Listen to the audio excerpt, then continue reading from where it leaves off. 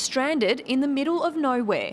This is how police found the car, wedged between rocks on the edge of a cliff at Lowlands Beach near Albany.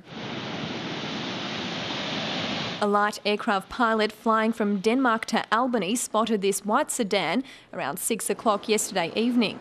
When police arrived this morning, they found that the vehicle had been abandoned in the area for many weeks. Police say a rope was attached to the car, which suggests it may have been towed to the location. They say driving the sedan to the top would be almost impossible.